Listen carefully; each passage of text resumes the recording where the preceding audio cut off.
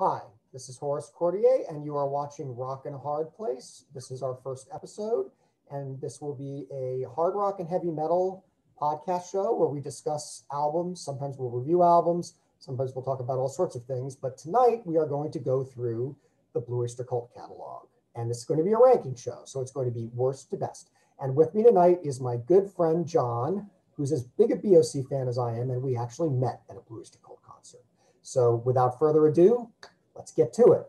John, what is your least favorite canon Blue Öyster Cult album? My least favorite Blue Öyster Cult album is actually Curse of the Hidden Mirror. So that's their last album from 2001. That's my number 13. And before I do that, I just want to say that I actually looked up when that BOC show was. That was actually January 26, 2007 at BB King's. One of the reasons why I love this band is because, you know, most people know them from the hits, right? Don't Fear the Reaper, Zilla, Burning for You. But at that show, they pulled out She's as Beautiful as a Foot. Yes. This like deep album cut from the first album, which they hadn't played since the 70s. I don't think they've played it since the 70s. That's right, yeah. That's why I love this band, is because they have such a rich, deep catalog beyond the hits. So, and every time you see them live, I've seen them 3 times with you since then. Yeah, and I've seen them actually 6 times, and every time I've seen them, except for the very first time we saw them, which was in the 80s, they've always played at least one strange deep cut. And on that night, it was She's as Beautiful as a Foot. Yeah, great track. So we'll get to that album. I'm assuming it's we certainly will. Top of both of our lists, yeah. Also, let me tell everybody, we simply could not, we don't have physical copies on hand, or as you can see from all the stuff behind here, I couldn't find them. We're going to hold up the album covers as we do them, but we don't have physical copies of 2 of the Blue Öyster Cult albums, which are Curse of the Hidden Mirror and Heaven Forbid. I have them. I just didn't have time to find them. But all the other albums will hold up, so we know exactly what we're talking about. So yeah, that's why you're not seeing. And by the way, mine is the same. That is also my least favorite. Okay. So we'll just talk about it. I mean, for me, one of the things about this album is that I like it. It's a good record. However, the balance between songs that I think are really standout and ones that are kind of forgettable are kind of 50-50. So I really like The Old Gods Return. I really like Out of the Darkness. It's kind of got a cool sort of mood to it. Yeah. Stone of Love, the Buck Dharma song. It's really poppy, catchy, accessible. That's great. And Eye of the Hurricane I really like. Those are the ones that sort of jump out at me. Interestingly enough, the 2 singles, Dance on Stilt and Pocket, I think are some of the weaker songs on the album. My take on the album is that it's kind of disjointed. And I actually like a couple of things on it, but I have a soft spot for Buck when he goes pretty poppy. So I actually like Pocket, which is a pop song as far as I'm concerned. Honestly, Pocket is the kind of song that could have been on Buck's solo album flat out. It's that poppy. But the album is just missing a lot of what I consider to be the classic BOC magic. I mean, at this point, you know, Al and Joe were long gone. It's about the same as it even has less of the mojo of even something like Club Ninja because Alan Lanier wasn't even with them anymore at this point. So it's sort of there. And just by Blue Öyster Cult standards, it's also not as, and also when it tries to be sort of extra strange and esoteric, I feel like it's a little bit of a pastiche, like it's trying just a little too hard to sort of catch the old vibe. But yeah, it's just. I wonder if that's Shirley's lyrics. I mean, John Shirley has sort of picked up the mantle for lyric writer, starting with the last album and then this one as well. I would agree, except that Shirley's lyrics are quite strong if you like them on Heaven Forbid. I don't know. It's hard. Yeah, and it's kind of cool that they sort of name check an old Stock Forest group song in the title of the album, right? Sort of self-referential, Curse of the Hidden Mirror. And it has a great album cover, as opposed to the one before it, which is a much stronger record in my opinion, but has the worst BOC album cover. Unfortunately, we're not going to be able to show it to you, but that's Heaven Forbid, and it's terrible. But you know, we're going to try to keep the shows on the shorter side, so we don't want to spend too much time on each album, especially the lower ranking. We could probably do an entire show on just like one album. We could do an entire show on an individual album, but we did decide we were going to rank them, so we will move on to the next one. And just so everybody knows the format, we're just going back and forth. So it goes from John to me back and forth. Okay, so for my second least favorite Blue Öyster Cult album, I'm afraid I'm going to have to go with Ooga Chooga. Now, I actually listened to this album not that long ago. And I mean, I've fair, full disclosure, I listened to the entire DOC catalog pretty regularly. So nothing's gone all that long without me listening to it. But I gave this one a serious listen much more recently than usual. And it's actually a much better record than I tended to give it credit for back in the day. Back in the day, I was holding it up against the classics. And, it has that kind of new wave production. It's, Two Oyster Cults was the joke in the day because it's really the first album that's with fucking Bloom. And there's like Tommy Zujavec on keyboards. So there's a number of weak tracks on it, but there's some pretty good stuff on it, including, Dancing in the Ruins, which I think is like a great Blue Öyster Cult pop song. And When the War Comes is kind of interesting. Shadow Warrior, not bad. And the whole album is pretty cohesive, but it's just by the standards of Blue Öyster Cult, it's nowhere near the top of the heap. So what's your take on this one? Well, I'll talk about that one soon, but my number 12 is actually Heaven Forbid. Okay. Yeah, Heaven Forbid is my number 12. And I do like this album, aside from the terrible album cover, but for me, it suffers for the same problems that Curse of the Hidden Mirror has, in that I think half the album is really strong. I think half of the album is kind of forgettable. And the album is also front-loaded with all of its strongest tracks. So See You in Black is really heavy, right? As is Power Underneath Despair. And Hammerback, and then Harvest Moon is one of Buck's greatest ballads. I mean, it's a really haunting. Harvest Moon is fantastic. Yeah, really haunting, great song. Live, it's also, it's fantastic live. X-Ray Eyes is really fun, right? I also like Damaged as well. The problem with me is that for this album, for me, why I rank it slightly, I rank it slightly ahead of the previous album that I mentioned, is because I think the peaks here are stronger. So I think those first 4 or 5 tracks are stronger than the good songs on Curse of the Hidden Mirror, but I think it suffers from the same kind of inconsistency. I think the album really flags in its second half. I mean, it ends with a sort of a cover of In Thee, so it's like almost like it kind of runs out of gas towards the end. Yeah, that was always a strange thing because it was sort of listed. I remember when I bought the CMC CD, In Thee was listed as a bonus track, and this was, if people are not remember that this era in the 90s, the bonus track was often just on every version of the album, but for whatever bizarre reason, the record label would just label some random track. Oh, this is the bonus track. Yeah. So it's a remake, so it's okay. Yeah, I like it. I just don't think it's as strong as what came before it. And of course, by this point, it is really just Eric and Buck. So it's just the two of them at this point, right? It is Eric and Buck. I will get to Heaven Forbid later in my list because I'm actually a lot fonder of it than you are. But I think part of the reason why it splits a lot of BOC fans is it's probably in some respects the most overtly metal Blue Öyster Cult album. And strangely enough, kind of like Thin Lizzy's Thunder and Lightning, some Blue Öyster Cult fans don't like that very metallic. They think that that's a little forced, and that's not the true BOC sound, because BOC were never really considered a heavy metal band. They were considered a hard rock band that dabbled in a little metal, but they weren't heavy metal like Black Sabbath. And there are moments like See You in Black and things like that on that album that are just, it's metal. It's almost like it could be a Metallica song. Mm-hmm. Okay, so my next one up, which John and I would certainly split on this, and keeping in mind, now any album that I'm getting into is an album that I really, really like, because I like most of the Blue Öyster Cult catalog, but I'm sorry, I got to go with Imaginos, which I like a lot, but it's got some deficiencies, and it's a weird album.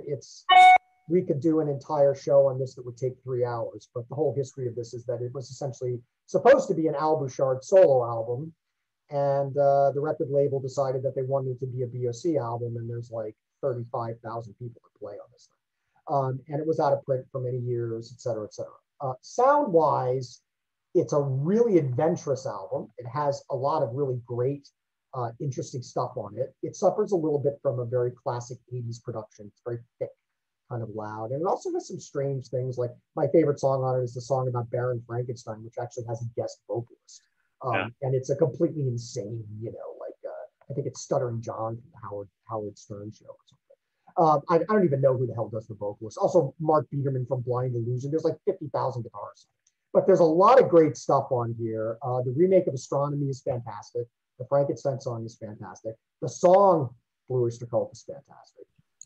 In the Presence of Another World is another great mysterious, and I just love that artwork, you know, like the flash of lightning. This has the old BOC feel. But once again, I don't think Alan Lanier is on it. I think it's also a Two Oyster Cult production, or 99 Oyster Cults. But that's the next one on my list. All right.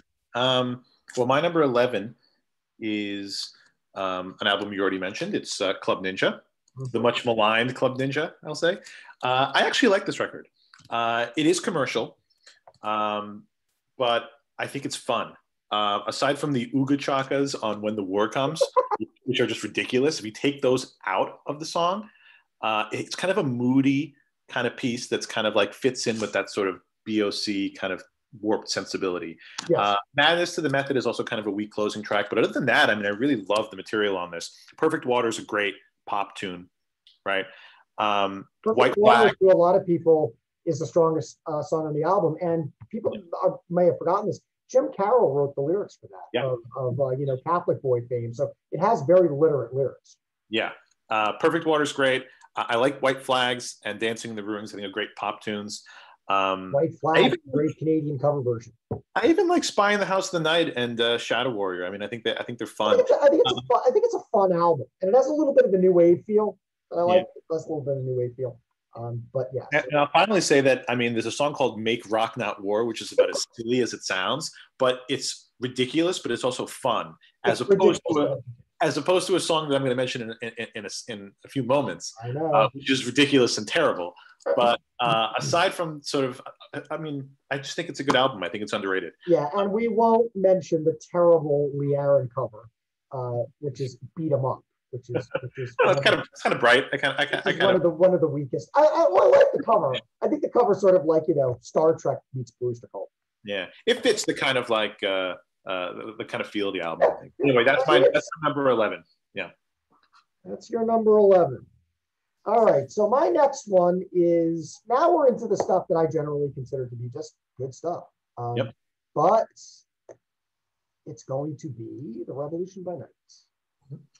Which mine too. That's my number 10 as well. We're on the same page here. So here's my take on this one. This is a sort of a momentous album in the Blue Öyster Cult canon, because it's the first one without Al Bouchard, who was such a crucial part of the classic early material.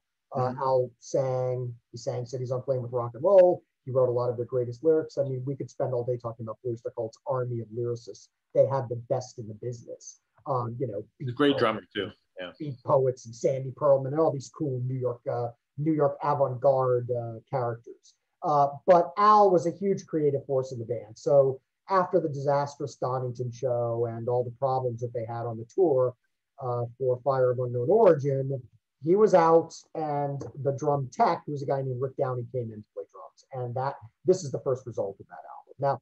Now I like almost all of the songs on this album, and I find that the primary problems on this album are Bruce Fairbairn, who was a very lightweight AOR producer, and we're not talking heavy AOR like Foreigner, we're talking paper light AOR like, I don't know, Bon Jovi or something.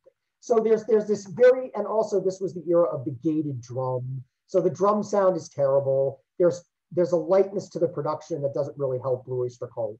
But the songwriting is there, and starting with Take Me Away, which is a great rocker. This has one of the great mellow Blue Öyster Cult songs, which is Shooting Shark, which kind of puts you to sleep. It's like mesmerizing. And then there's some silly but fun stuff, like, you know, the Headless Horseman song. What is the one with the bikers, the headless bikers riding at night? And I don't remember. Dragon Lady is, you know, and then you have like Light Years of Love, which is sort of pop AOR. So it's a light Blue Öyster Cult album, but it definitely holds a little bit of the old BOC mystery. And I have to say, it's a pretty impressive showing, considering that Al was not involved in it at all. Yeah, I mean, I have to echo a lot of those comments. I mean, well, first off, I love this back cover, which is very sort of Lovecraftian, right? Lovecraftian and also H.R. Geigery. Yeah. It's sort of like a cross between Lovecraft and Alien. Take Me Away is great riff. That's an Aldo Nova. Take Me Away is fantastic song. Yeah, that's great. It also has, for those of you who want to, check out the incredibly cheesy but very entertaining vintage video where they're all on like a soccer field about to be abducted by aliens while wearing their 1980s clothes. I love Eyes on Fire. I think it's a great. Eyes on Fire is great. I didn't even think of that one. That's like a good. Eyes on Fire. Yeah, no, that's great. That's great. I like Veins. Dragon Lady's fun. The only two songs I don't like are, I think, the Light Years of Love suffers sort of. Yeah, Light Years of Love is probably the weakest song on the album, but the songwriting is generally pretty strong. Well, I mean, it's like Madness in the Method. It sort of ends the album on kind of a weak note. I mean, up at this time, and definitely the album before it, BOC had this sort of tendency of really ending the album on kind of like a quirky, sort of mellowish note. Yeah. You know, for a band that was often referred to as like the thinking man's heavy metal sort of band, they would often end the albums with these kind of like moody, mellow sort of numbers. Yeah, I think when we get to some of the albums, a couple of them have very, very classical. Yeah, I think Light Years is just doesn't have that. But for me, the most egregious sort of error on this album is Let Go, which for me is unlike Make Rock Not War. I just think it's just ridiculous. Yeah, and you know, and I this is an epic fight that we've had for years, and I decided to like not even mention it when I talked about the album because I had a feeling that you would bring it up. Let Go is completely ridiculous, but I find it extremely entertaining, and that's the song for anybody that forgets that actually has a lyric that says BOC, you can be what you want to be. And apparently Eric Bloom thought this was like the coolest shit ever. And Buck Darm and the rest of the band were like, oh my God, that's horrible. So they were like, he wanted it for the single. Well, I remember reading this in Martin Popoff's great sort of band book. Yeah, Martin Popoff's books on Blue Öyster Cult are definite must-buys for BOC fans. He I think he says that Eric wanted to call the song Blue Öyster Cult, and it was sort of voted down by the rest of the band members. So yeah, it's anyway, I like. Aside from Let Go, I like the album. I think it's really strong. This is my number 10. I had a feeling we were going to mix it up on Let Go. I think Let Go is as dumb as a bag of wet hammers, cardboard bag of wet hammers, but it's entertaining. You don't think it's entertaining? You're a Make Rock Not War guy. All right. Okay, next. Moving on. Me or you? I guess I'll go next and cause a little bit of controversy. My number 9 pick is Agents of Fortune, which would probably shock a lot of people, but I don't rank it this low because I don't like the album. I just think that everything else is that much stronger. And for me, I mean, right, you know, it's the album that has their biggest hit on it, right? Don't Fear the Reaper, heard it a million times. For me, the strongest track is The Revenge of Vera Gemini, which has got this great sort of Patti Smith vocal on it. I absolutely agree. That's in my top 5 Blue Öyster Cult songs. Yeah. I really like Sinful Love as well. Morning Final is a really cool sort of like story. Final, the ending songs are kind of interesting because they're sort of like mellow or but it has a fan favorite with the metal fans that I've never been all that crazy about, which is Tattoo Vampire, which I like, but I don't think it's that great. And everybody's like, oh, it's Blue Öyster Cult's most metal song. Do you know, if anybody likes that song, I really recommend searching on YouTube. There's actually Albert's demo of that song, and it's much less heavy. It's much sort of quirkier. I would probably prefer that. Weirdly enough, as well versed as I am in BOC, I have not heard Albert's demos properly. Yeah, well, it's just interesting to see that you know, seeing, you know, BOC one of these bands where often the demos and what the songs became after they worked on it in the studio are often quite sort of different. So I like the album a lot. True Confessions, I think, is a weak track. This Ain't the Summer of Love is good but kind of simple. You know, Tenderloin's all right. I mean, it's like the highs on this album are really high.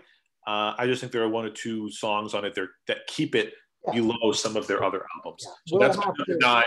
An album I really like, but I've never really embraced the way that sort of a lot of the masses have. And I mean, it's their first album also after the black and white period, and so it has that sort of it's the beginning of the next era. Yeah, it's a very songwriting, right? You start to see all the individual band members start to come forward with their own material, right? As opposed to sort of like a more unified whole in the previous 3 albums. And it sort of reminds me a lot of Queen's album, News of the World, right? Where it's sort of very distinct individual statement. You have a Freddie Mercury track, you have a Barney May track, and Queen even had that a little bit in the early days, but they were a little bit more recent. Yeah, it's no News of the World. So it's number 9. I like it a lot. I just don't love it. So what's your number? If we don't want this to go an hour and a half, we'll have to pick up the pace a little bit. Okay, so mine, and I'll make it quick. My next one is the one that I don't have the album cover for, which is Heaven Forbid, which I actually consider to be a lot stronger album than most people do. It was actually very well received when it came out. But, you know, it was the first Blue Öyster Cult studio album in many, many years. And we've already touched on it and talked about it a few times. But what I like about it is that it was, you know, pretty well realized. The band were committed. It has some good songwriting. John Shirley is a slightly divisive figure in BOC circles. I like his lyrics, but, you know, there used to be a joke that John Shirley just couldn't write enough songs about getting shanked in prison. So there's like 2 songs about dudes getting out of prison on Heaven Forbid, Power Beneath Despair, and the name of the second one escapes me. But somebody was like, if it's a dude getting shivved in prison, it's a John Shirley lyric. So, you know, some of that's a little macho over the top, but I happen to dig it. And I like when they did their sort of more metal moments like See You in Black. See You in Black, right? See You, not her. See You in Black, I think, is fantastic. I don't mind the indie remake. But Power Underneath Despair, there are a couple of very bad songs, like, speaking of which, I Just Want to Be Bad is kind of terrible. But I think overall it's a remarkably strong late period album. That's all I can say about it. And we did talk about it a little bit earlier, so I guess I'll leave it on that note. Do you want to you go first on number 8? I'm going to go first on number 8. Mm-hmm. Okay, so now we're in my controversial pick, which is now as we close in, my number 8 is a very beloved BOC album that's never really quite 100% done it for me, and that's Spectres, which a lot of people actually rate. Some people rate this as their favorite BOC album. It's a great album. It has some great stuff on it, but I think some of the stuff drags. I'm not a huge fan of Fireworks.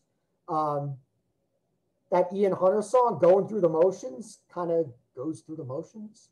I just don't know. There's something about it. I feel like it's a little disjointed. It's a little lighter. It's not as cohesive. I always feel like Agents of Fortune is the new chapter, the new era, and they really just sort of brought it all together. Even though, as John correctly noted, you have everybody sort of writing off on their own tangent.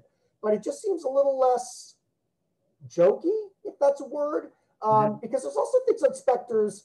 I think Godzilla is a very entertaining song, but I think it's kind of a silly trifle in many ways. And I think it really comes into its own as a live song, as opposed to the studio version of Godzilla really doesn't do that much for me. Now, that said, the spoken word stuff with the Japanese train conductors and it's hilarious. But, you know, if you've ever heard BOC live, and they are such a great live band, that was always a showstopper because of Eric's hilarious raps about, you know, oh no, Tokyo, I hear something coming, there's something rumbling. I mean, so that's my controversial pick. I'm not the hugest fan of Spectres.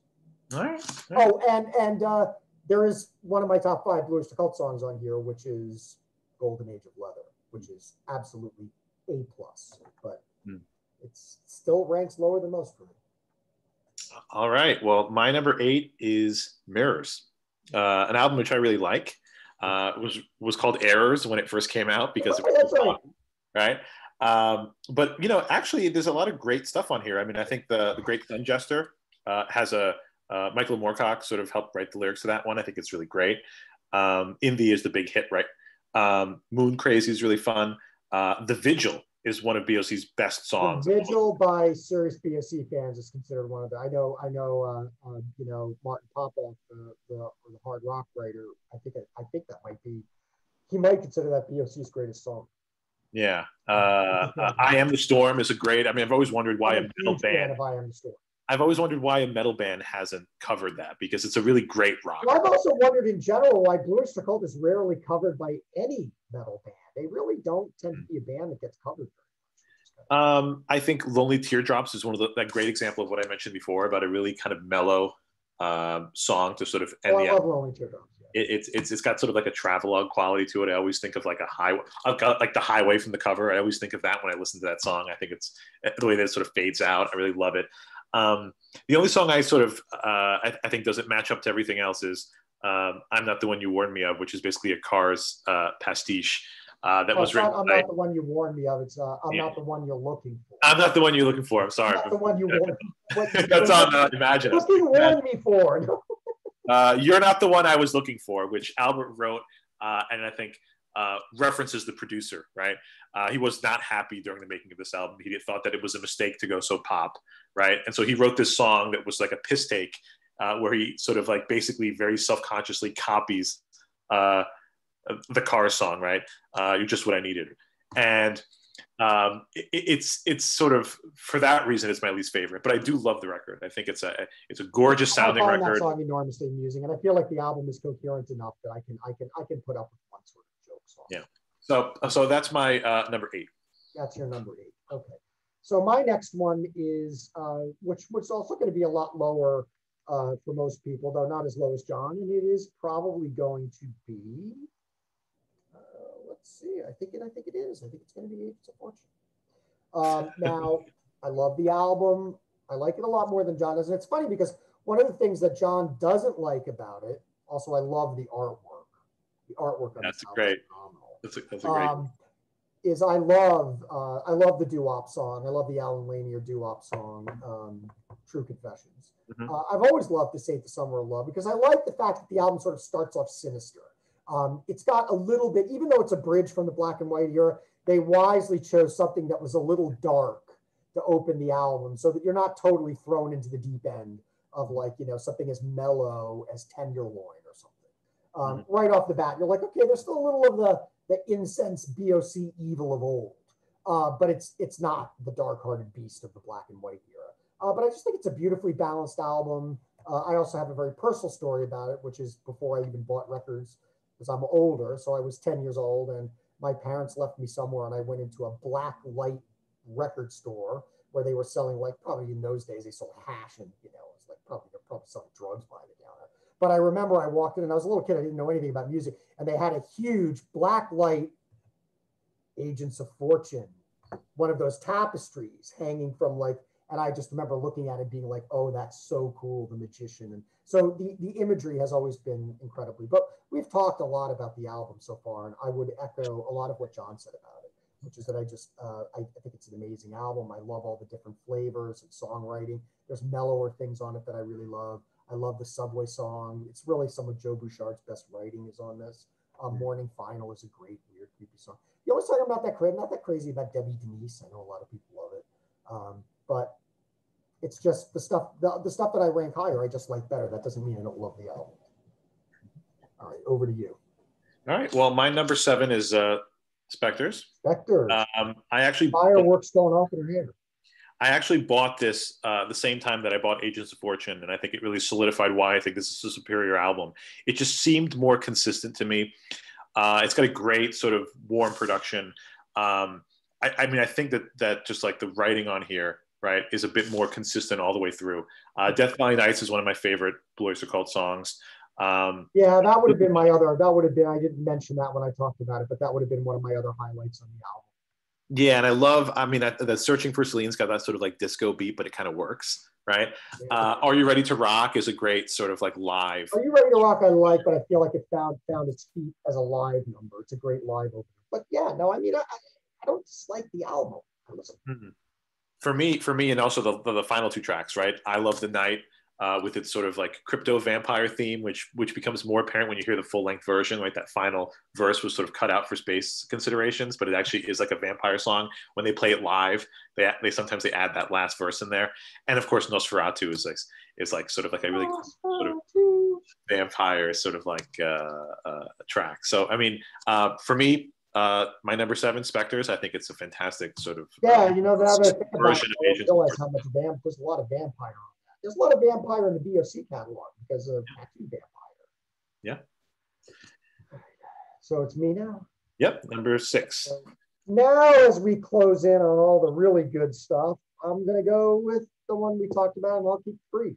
Mirrors, which is one of my all-time favorite Blue Öyster Cult albums. It's the Blue Öyster Cult album that I bought last. I was intimately familiar with the rest of the catalog, except for the later stuff. And for some strange reason, I just didn't hear it until maybe 10 years ago, which is or maybe now 15 years ago. But considering I've been listening to the other albums for decades before that, I don't know why. And I think probably because I was a metal guy and I heard it was really poppy and light and it was called Errors. And even though I love AOR like Foreigner, I was like, do I really want light Blue Öyster Cult? But why it took me longer to get to this than the Revolution by Night, I have no idea. But when I did get to it, it's just a great record. And even though it's poppier and lighter, it's beautifully produced. I actually love Tom Werman's production.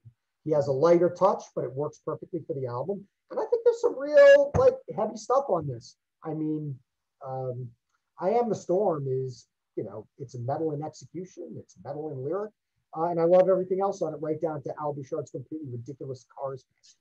So this is an album that I come back to all the time, and I never have a bad time with it, and I like every single song on it. So there you go. Great. My number 6 is the debut, Blue Öyster Cult. I know. Doesn't make my top 5. I love it. I think there's so many great tracks on here, right? Transmit Icon AC is a great sort of opening salvo for the band, right? Really clever lyrics, really cool sort of like descending guitar riff. And I love a statement of intent. Yeah. The band's entire career, A+. I love, you know, obviously Cities on Flame is the big sort of hit song on here, but I love tracks like Workshop the Telescopes, Stairway to the Stars, Before the Kiss of Red Cap has a cool sort of like structure where it sort of starts off almost like a blues track and then it becomes like a Buck sort of pop tune before going back to blues. Yeah, it's a really great meld of the Buck and the Bloom dynamic together. Yeah, and it's an album that sort of sounds like it looks, right? The whole kind of like creepy package of like outer space. The production is sort of like kind of spacey and weird, and the album is sort of basically for a band that was basically signed and envisioned initially, right, in this form in Blue Öyster Cult before the previous iterations as the American answer to Black Sabbath. I mean, this is sort of kind of cool, occulty, weird, strange, right? And also distinctly science fiction and high tech, as opposed to Black Sabbath's medieval witch and, you know, the water, and the first Black Sabbath album cover is utterly iconic, but it's a totally different vibe than Golick's, that's the artist, than Golick's vision for the first Blue Öyster Cult album, which is just chrome and steel and weird. That's my number 6. Just misses my top 5, but I love it dearly. So great debut for the band. Right. Okay, so my number 6, and keeping in mind I love all of these albums, so anything that I'm talking about now is an album that I totally love, but number 6 has got to be number 6, and it is Fire of Unknown Origin, which is a lot of people's favorite Blue Öyster Cult album. Why is it number 6? Well, it's number 6 because there's the whole black and white era that we got to deal with. But as an album, this is an amazing record. I can't think of a single song on it that I don't like. And I remember when I was younger, I thought some of the mellower songs like The Closer, Don't Turn Your Back, I was like, oh, it's an okay song, but it's too mellow. Now those are some of my favorite songs on the album, because one of the things that makes it such a great album is it's laid out beautifully. So, you know, you love the beginning. It starts energetic, it ebbs, it flows, and it's just that last song, it's like the tide sort of rolling out after you've had this almost perfect listening experience. And also this has Vengeance the Pact, which is one of those great story songs where you can actually picture, like, you know, some guys on a horseback with like bows and arrows and they're hunting somebody, and, you know, it's a story song, but it's a great story. And of course the hits are fantastic. I mean, Burning for You is a prime AOR hit, everything that a good hit should be, catchy and memorable. Honestly, there isn't a bad song on this album. So that's my number 6. All right. Top 5. My number 5 is Imaginos. I love this record. I know a lot of people don't consider it a BOC record, right? It started off as an Al Bouchard solo project. It's as much a BOC record as heaven forbids a BOC record. Yeah. You know, I remember when I first got into BOC, I bought a compilation from Columbia called Workshop of the Telescopes. Right. And it had a really great booklet. And the first CD was basically the black and white era. The second CD was everything afterwards. And I remember the discography in the booklet and the liner notes referenced this album, but there were no tracks. There were no tracks. Right. The band doesn't play any stuff from this album live anymore ever since it was released. Right. It was an Al Bouchard project, but the label didn't like his vocals, and they sort of didn't have any faith in the project. So they said, you know what? Why don't we get BOC together again and market it as a BOC record? It's really heavy. I Am the One You Warned Me Of, which I mentioned before. This is its proper place. Great heavy track. Les Invisibles is great. In the Presence of Another World, which was actually written. There's a cool demo also floating on YouTube, Joe Bouchard's demo that I think from the Spectre sessions, which is kind of even spacier than the one on this version. You mentioned the siege and investiture of Baron von Frankenstein's castle at Wisseria, which is one of the great all-time song titles, right? Yeah, and it has that great dramatic, the horses are dazed.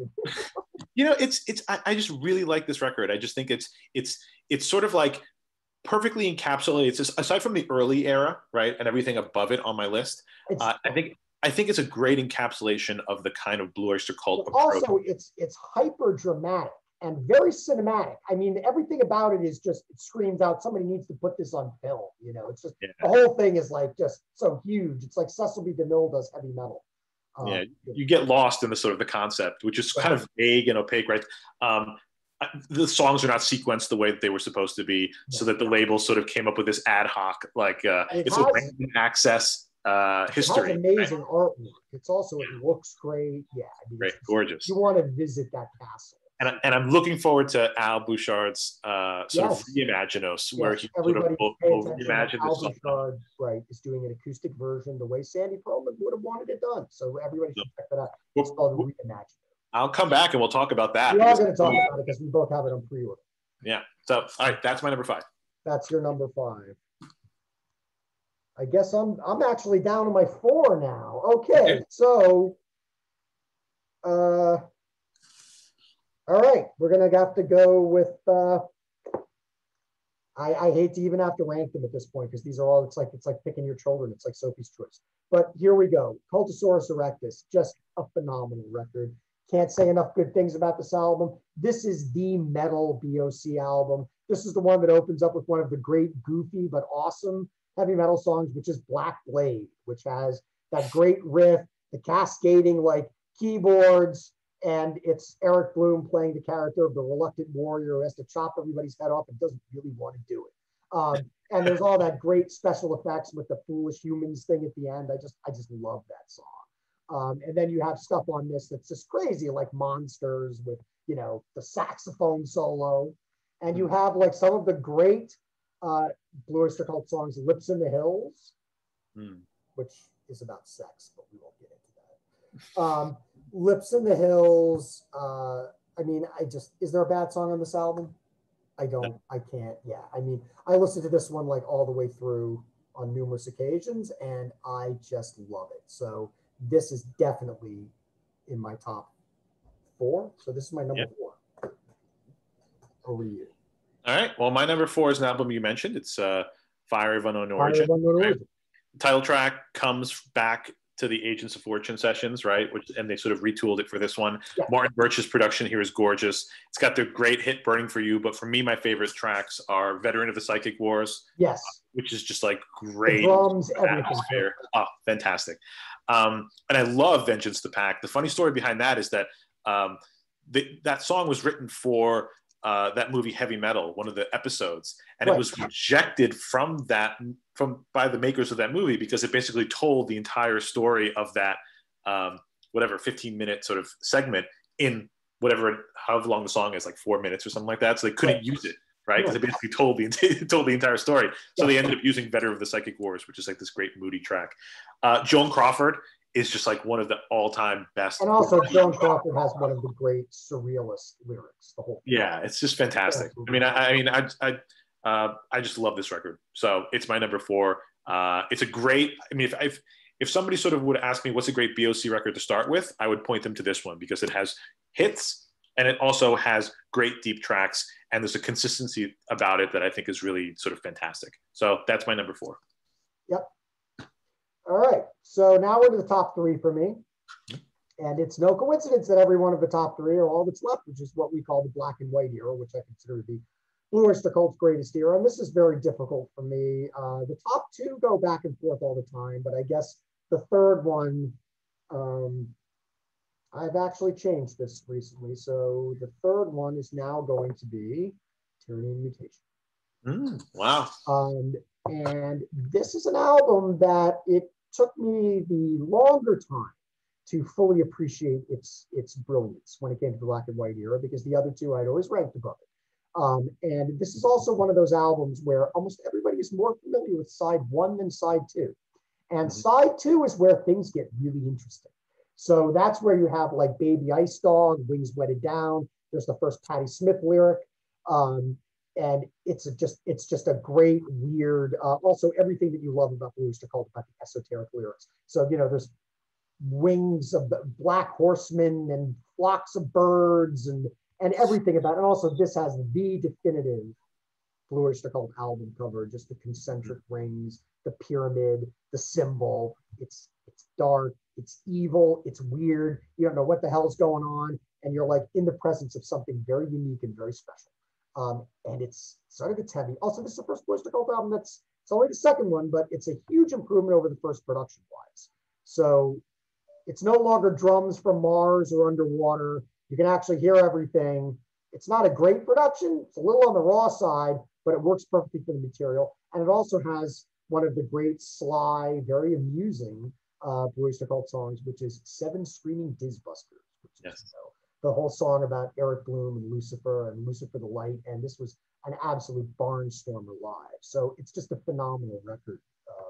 And that's my number 3. My number 3 is Cultosaurus erectus.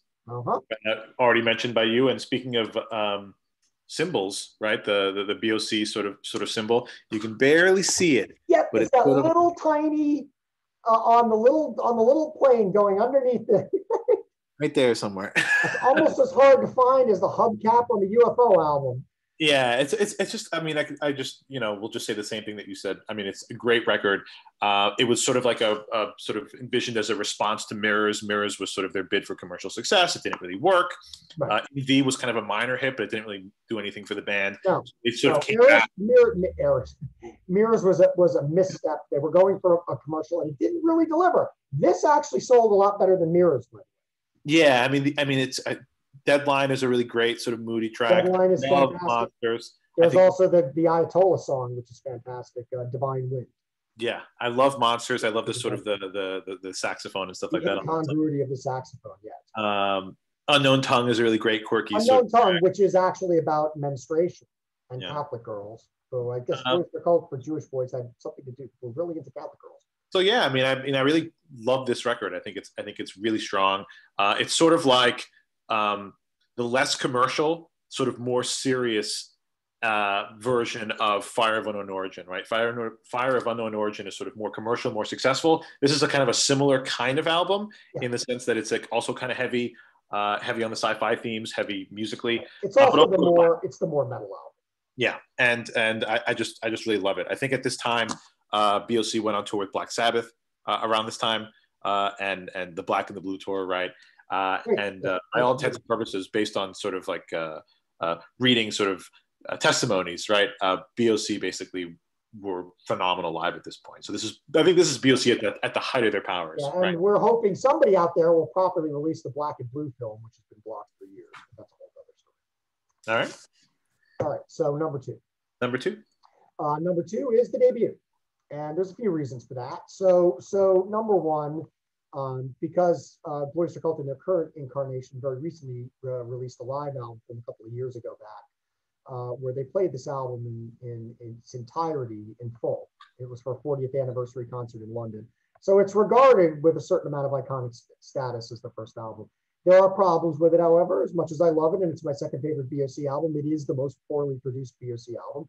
But as I've argued for years, it's a poor production that doesn't necessarily harm the mystique of the album. There's something very cold and evil about this record, and something about that sort of tin can production. I always say the drums sounds like Alice playing them from Mars, and somebody was recording them on a transistor radio from another planet, and he was banging on some wet cardboard. But it's kind of cool and distant, and everything about the album just very much conjures up a time and a place, which is a very twisted Southern California in the 70s with bad dope deals, aliens, just bad stuff, Conroy's Bar. There's sort of all these characters that flit in and out of Blue Öyster Cult songs. And whenever I listen to this album, I'm always like, what's going on at Conroy's Bar? What's happening with that dope deal, Last Days of May, that dope deal out in the desert where everybody got shot? And by the way, that's the prettiest song on the album. And it's still totally evil. It's about like a bunch of guys that getting murdered in the desert. And you're listening to it and you're like, this is pretty. It could be like a, you know, Jackson Browne song. Which, you know, is also the other thing is there's still little traces in this record of BOC Stalk Forest Avocado Mafia roots, which is that they began as like, you know, hippy dippy, sort of mellow California rock. And then they were told by the record label, like we briefly touched on before, if they wanted to get a record deal, they needed to heavy that shit up. So they got Eric Bloom and we got Blue Öyster Cult. So anyway, there's just nothing on this album that I don't like. I love the image. And also this has the kind of album cover that if you were stoned back in the day, you could probably disappear into this album cover. There's just something about those rows. You're just like, that's my number 2. All right. Well, my number 2 is Tyranny and Mutation. Great record. I love the sort of the conceptual nature of it. I love the sort of like the heavy side 1 and the sort of more side red and side black. Yeah, the more eccentric and odd side 2. Red and the Black is a great sort of redo of I'm on the Land, but I ain't no from the debut, right? 7 Screaming Disbusters is just like one of these great epics. And it always sort of amused me that it's exactly 7 minutes long, right? So this is sort of almost like this numerological. Right. So I never even realized it. You're right. 7 Screaming Disbusters, 7 minutes. Yeah. I think I love side 2 more than I love side 1. I love side 2 more now. When I first listened to the record, I was a side 1 guy. Now I'm a side 2 guy. Yeah, I mean, Wedding Down, Baby Ice Dog. For me, Mistress of the Salmon Salt. I mean, for me, my favorite track on the album is 7 Screaming Disbusters. Yeah, 7 Screaming Disbusters is my favorite. But my second favorite is Mistress of the Salmon Salt because it's got that really cool, cryptic sort of storytelling aspect to it. Yeah, and it has a great chorus. Quick line, girl. Yeah, it's just a great record through and through. It's such an improvement over the debut, right? The debut is great, but this sort of like raised the ante, right? It's just that the band is playing. Well, you know, absolutely. It's just much stronger record. No argument there, especially, you know, even though I might, you know, rank the other one higher, it's a much better produced record. It sounds better. There's a little bit of bottom end there. And it's also got some heavy songs that really benefit from that bottom end because we briefly touched on Joe Bouchard earlier, but one of Joe's, like, probably his greatest, like, heavy metal number is on here, which is, you know, the Hot Rails to Hell, which is like a great ripping, like, metal number. And that's a Joe Bouchard song. All right. Looks like we're headed for number 1, and I got a feeling we're going to be in agreement on this one. Secret Treaties, right? Secret Treaties. Yeah. Can't really beat that one, folks. So I guess I'll start quick. This is just an amazing record. I mean, I have certain connections to this that maybe some people don't, which is that I'm a huge World War II buff. So immediately when I saw this cover, the ME-262, and also this is a good chance to talk about one of the most fascinating aspects of Blue Öyster Cult, which is that they were, you know, nice Jewish boys from Long Island that flirted with, you know, fascist and Nazi imagery in a very subversive and fascinating way. And that's where you get the peak of that is this album where you have them on the cover with the, you know, the most infamous German jet, and the inside has this incredibly disturbing, the back cover is this incredibly disturbing, why are the German shepherds dead? What happened? So you're trying to figure out what exactly went down on this mission. But anyway, let's get to the songs. So I once had a debate with somebody about what's the worst song on the album. And they're all so good that the worst song on the album is still a great song, and that's Cagey Cretins, which is kind of a silly little poppy number. But, you know, the rest of the album, you've got just insanely good stuff like ME-262. You have Astronomy, which is the great early Blue Öyster Cult ballad. It's probably their definitive early ballad. Is there, I'm going to let John take over a little bit here, but I mean, I'm just going through Flaming Telepaths. Well, I was going to say Flaming Telepaths is a great sort of like that synthesizer that sort of comes in the middle of that song. It's got this great synthesizer that comes in the middle, warm sound. Amazing. And this has my, you know, my all-time favorite Blue Öyster Cult song, which is Dominance and Submission, which is such a deeply strange, to this day, excuse me, still can't figure out exactly what the hell that song is about, but it's really cool. Yeah, and I love how the songs sort of like melt into each other, right? I mean, yeah, I love that. Like this, it's almost like it's very science fiction. Yeah, but I love how it all flows, right? It's such a strong record. I mean, it's really hard to really critique it because everything is on such a high level. I don't know. Subhuman, I really love, right? As this sort of like, it's got this kind of interesting sort of atmosphere. I guess if you want to talk about the live albums, right? We'll do that at the very end, yeah. Yeah, I mean, it's just like there's a great live version of that from this time period, right? Harvester of Eyes, really creepy. I love the sort of the outro with the sort of like the really fast sort of like talking. Yeah, I mean, it's my favorite BOC record. I just think it's a great sort of culmination of the early period, and it would sort of lead into the kind of band that they would become, where they would sort of, it's much more accessible than the first two records. But it's also more accessible than the first two records, but it's also, I think, the album where they really, it's the peak of the cohesiveness for the sort of fascist imagery, the transgressive. When you talk about early Blue Öyster Cult was very transgressive.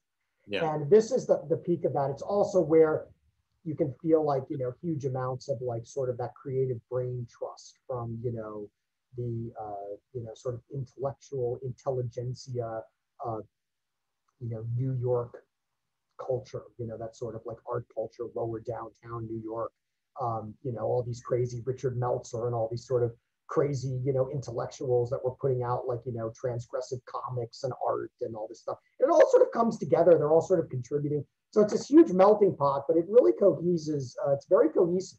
And the imagery, the album cover, the song titles, the way they were dressing. I mean, they were all dressing like they were Nazis, which is hilarious when you think about it. They were wearing the coats and whatever. And, people don't realize, but this was an era where BOC on stage were a little scary. They were like the mirrored shades. Eric Bloom's whole image was very, intimidating. That would have been a wild concert to see in the 70s. Patti Smith's great sort of lyrics on Career of Evil, right? It's kind of subversive lyrics. Patti Smith connection is fantastic. She was So we agree. Number one. We agree. It's just if anybody came to me and said, "I've never heard Blue Öyster Cult, what should I start with?" Start with Secret Trees. All right. And so I think to end the show, we're just going to very quickly go through just this classic period. We'll just quickly go through the live albums, and Blue Öyster Cult really did 3 for that period. I have a feeling we're going to rank them similarly, I'd imagine. Yeah, I don't think this is generally, this is something that has a lot of. So I mean, I'll just do. Why don't I go first, and I'll do my 3, and then you do all 3. So my least favorite, and it's still a good record, is Extraterrestrial Live. And for my personal thing on that one is that this was one of the first rock concerts that I went to. I saw them on this tour. Just missed Al Bouchard because Rick Downey was the first tour that Rick Downey did. So it's a good record. It does, songs from Fire of Unknown Origin, Cultosaurus Erectus. So it's good to hear those songs live. Also for trivia buffs, there's a couple of songs on here that do have Al Bouchard on drums. They were the last things he recorded with the band. And one of those is, of course, Dominance and Submission, which is one of my all-time favorites. So it's good to hear that. I actually like that version of Dominant Submission almost even better than the version on the. So very good. It was also a good very propulsive. Yeah, very, very great heavy version. And I also love on this one the cover of Roadhouse Blues is really fun on this one, right? Roadhouse Blues is very fun. But Bob Seger plays on it, and he's one of those people that actually contributed to Imagine Us along with Joe Satriani. Oh right, Robbie Krieger. That's right. Yeah, that's correct. So of the 3, it's my least favorite, but. And at the time when it came out, it seemed a little superfluous. We're sort of like, do we need another book? But I'm glad we have it, and it sounds good remastered in the box set. All right. Number 2. I guess you do the second one. Number 2. Yeah. Some Enchanted Evening. Do you agree? Yes, I agree. Yeah, I love the kind of gatefold action here. Gatefold on this is phenomenal, and I will say the most important salient thing on this album is that when it originally came out, it was a huge seller, but a little disappointing to the fans because it was a single album. Only had 7 songs, and we were sort of like, and it was like a live album after 2 studio albums. They had just done Spectres and Agents of Fortune. I guess they were cashing in a Vilky the Reaper. But all that aside, the version that is now sold is vastly superior. It's expanded. Now it has, I think, 10 or 11 tracks and a DVD. So it's become like this essential thing, and they put in a couple of older songs. I guess they didn't want to repeat any of the black and white songs, but you get a couple of those repeated here, but they sound great. So now it is absolutely worth. And I like the covers on this one too. We got to get out of this place by the Animals. The covers are very good. Take out the jams. Yeah. Kind of goofy to drive by. And it has the most iconic album cover of the BOC from that era. Great. The Horseman. I love the version of Astronomy on this. The version on Astronomy of this is just like amazing. Fantastic. Great so outro. Number one, I'd be shocked if we don't. Yeah, we know what's left. This one. Oh, the CD fell out. I put all my mini LPs in Japanese sleeves. This also has cool, which we forgot about, is the inside, which is them on like a great sort of like 70s live album, right? I mean, it's got that great version of Subhuman that I mentioned before, which sort of stretches it out to like about 7 or so minutes. About to 7 minutes. And I remember both John and I being impressed at the time when we first heard it. And we were like, oh, the balls of like opening a concert with this sort of moody.